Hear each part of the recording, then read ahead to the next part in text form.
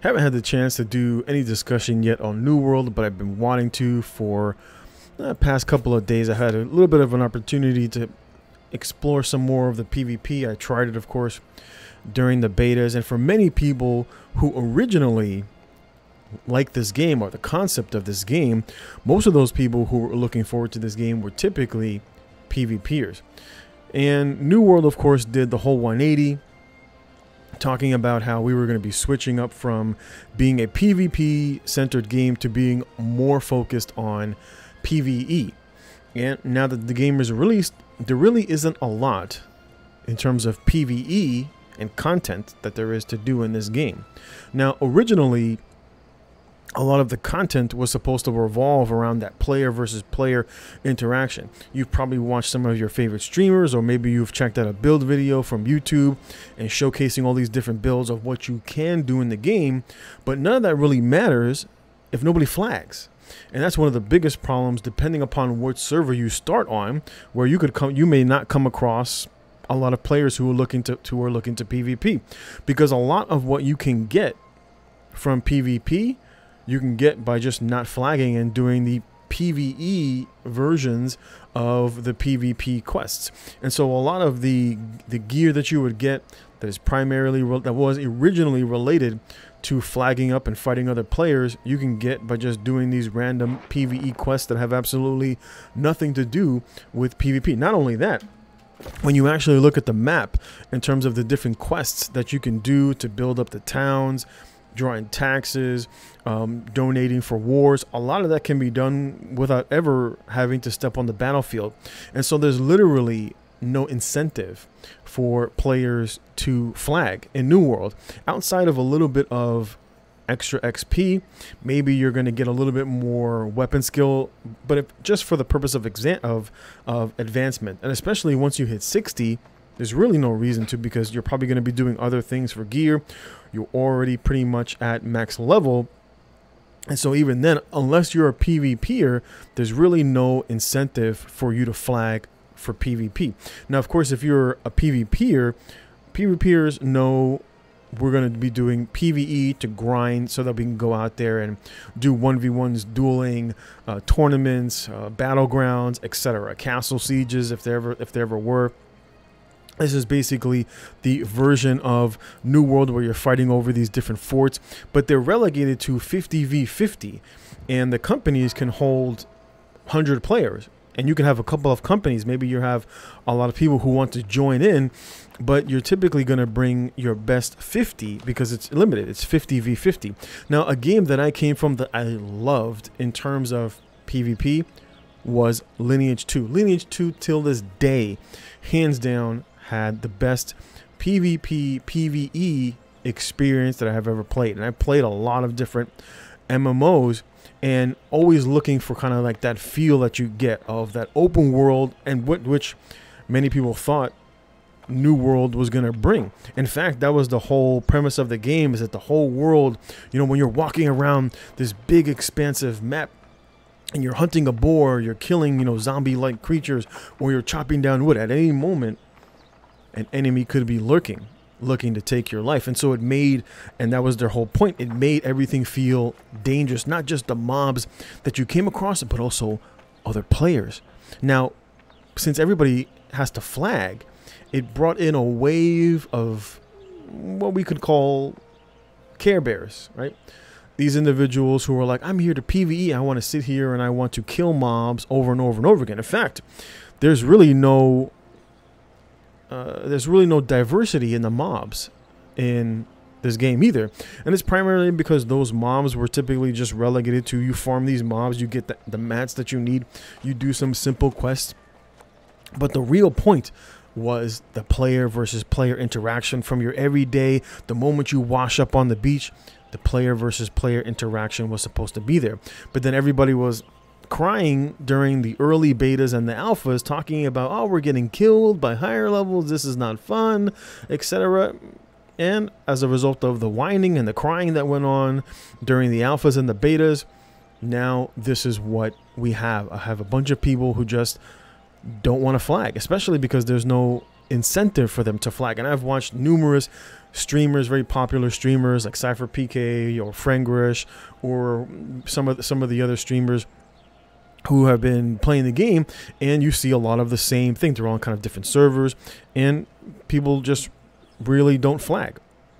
And so you're walking around from, doing all these different PvE, fighting these same mobs over and over and over again. And at least the mobs have some level of difficulty to them, unlike the Elder Scrolls Online, where they're just literally face roll. If they were that way, the game would be completely ruined and there would be absolutely nothing to do. And so a lot of times where you're solo and you're flagged, you might come across multiple people.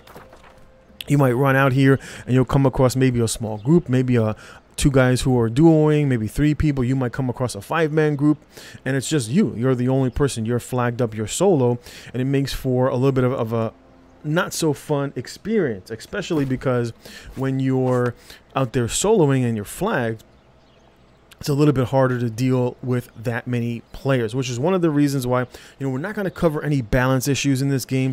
And the gist of this video is talking primarily about, do I think, from what I've played so far, do I think New World will last from a PvP or a PvE perspective? And this is what a flagged player looks like. You can see that his name is red, and when he gets near to town, as you can see, the name turns white. Basically, the flagging system turns off. And so, in my opinion, because New World does neither the PvE well, nor the PvP well, it forces the developers and, of course, the higher-ups to choose which direction they will go. And since they've already stated that, for the most part, that their goal is to go the PvE route, in my opinion, for the long term, New World will die, at least from a PvP perspective. What you will see in this game, lag detected, which is also not new, but I'm in a hotel, so the internet here, I'm on the Wi-Fi, so it's not that fantastic. So I've had, even on the shitty internet here, it hasn't been too bad. Now, because everybody is forced to flag, what you're hearing a lot from the PvP community so far is, we need server transfers. This server that I'm on has no PvP, or there was PvP, and then the people who were either leading the company, they just dipped and they went to another server and created characters on that server. So people are now waiting, like, we need server transfers because we want a PvP server. Now, in the very beginning, the people, the community asked the developers, why don't you just split? Why don't you just have a PvP servers and have some PvE servers, give us our free-for-all server, and let them go and do their PvE stuff that they want to do. And of course, they said that they had no goal in doing that, that they wanted to, they wanted the communities to be together, and the two communities don't coincide very well, especially in today's day, especially with today's PvEers. The reason being is because if you put anything behind a PvP wall, the PvEers will always complain that we're missing out on content, that we paid for this content and now you're forcing us to PvP.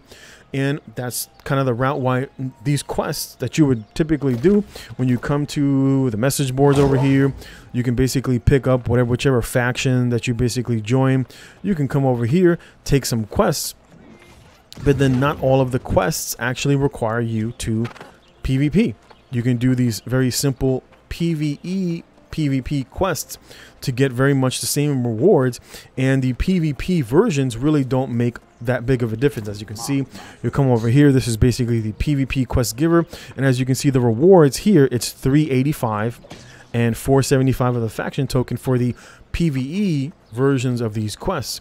But the PvP versions down here really don't give all that much more to make it worthwhile for you to flag, especially because if you die while doing these quests, which, like I said, because some people will come around in small groups, you might find high levels in your area for whatever reason. You might be level 15, 16, 20, and some random level 40 comes into your area that you have to fight, and sometimes it's not very competitive to fight against such individuals because the game is very gear score heavy in terms of, even though they have scaling, but it's typically scaled based off of, do you have the best gear for your particular level? If you don't, well, then the fights become a little bit mismanaged, and so there's really no incentive for higher level players not to kill you. And there's really not a lot of incentive for low-level players to go out and fight higher levels. And so what you'll see is it's very rare to see individuals flagged, or they're typically running around a group. And I'm talking about it from the perspective of a solo player. And this has basically been my experience on this particular server. It's not like ESO where you've got like this huge mega server, etc., and you port yourself into a PvP area like Cyrodiil and you know everybody there is flagged. Here, because it's all open world, you run around many of the individuals from your own faction and they're not flagged. So you might be getting attacked by members of the opposing faction who are all flagged, and then you've got a bunch of your faction not flagged, and they basically become useless to you. There's no way for them to help you unless they opt to flag, and you can only flag, as you can see when you're standing in a town. You can sit here and it'll say PvP enabled, or you can disable PvP if you're just looking to go out there and do some simple farming or do some quests or leveling, etc. And I think because that is the case, and because there's really no end game in terms of PvE, the PvEers will cry, there's nothing for us to do. And because of the lack of PvP, many of the PvPers are like, well, I'm not getting into a good company to do the 50v50s. The PvP in the open world is pretty sparse. Many individuals will opt to not stick around, hoping for something else to go that route. And whichever group is more plentiful in terms of financially speaking, that's the route that New World will go. And so if New World goes the route of PvE, in terms of PvP, this game will die. I already see the writing on the wall. It's not that the game doesn't have the ability to be amazing in terms of its PvP content. That's one of the best things about PvP games, is that the content doesn't have to be given to you by the developer. See, the other route, the developers have to sit there and go on the hamster wheel and crank out content every 3 months, because the normies will they'll beat the dungeons, they'll beat the raids, and then they'll be like, with their pitchforks, we want more. And then the developers have to go out there and create more PvE content to appease the PvEers. But that's not the case with PvP. PvPers can be held at bay, as it were, and enjoy the PvP from the different areas, because you have all this huge map where you could be fighting individuals in different areas, and then you can start adding, more castle sieges. You can add dungeons where you're fighting over PvP gear, etc., that maybe spawn certain times during the day or certain times during the week. And so that adds a flavor of content that developers cannot create. You cannot create the dynamic PvP content. It creates itself, and it becomes unpredictable, unlike PvE content that is super predictable, which is why it needs to be churned out every couple of months. Now, people will say, well, there's so much to do. There's crafting to do. You can go out there and level, and you can create all these builds, but to what avail? What is the end point of New World? It doesn't have one, because there's neither PvE endgame, neither is there PvP endgame, because the whole game was supposed to be designed around PvP. And since they basically removed, originally they said the spine of the game was PvP. And since they literally removed and ripped the spine out of the game, the foundation of the game, now the game has nothing to stand on. It does neither PvE well, nor does it do PvP well. And that's why, in my opinion, I think New World is going to suffer in the long run. And if the developers don't change the route that they go and really start considering adding PvP servers, it will go the route of PvE. And this game, in terms of PvP, will be dead. It'll literally be ESO 2.0.